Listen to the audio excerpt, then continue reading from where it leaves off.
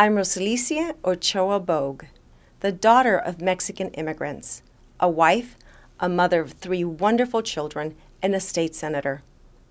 Californians are facing a cost of living crisis.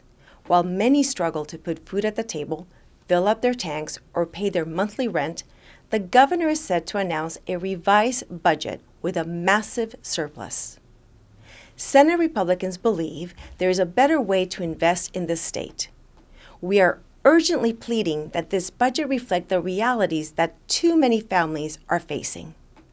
We are calling for an immediate suspension of the state's gas tax to cut the price by over 50 cents per gallon, an increase to the renter's tax credit to offset the insanely high cost of living that families are struggling to afford, funding for mental health and substance abuse facilities to tackle these problems as they plague the homeless population up and down the state, and for the state to invest in long overdue programs that prioritize wildfire and drought resilience.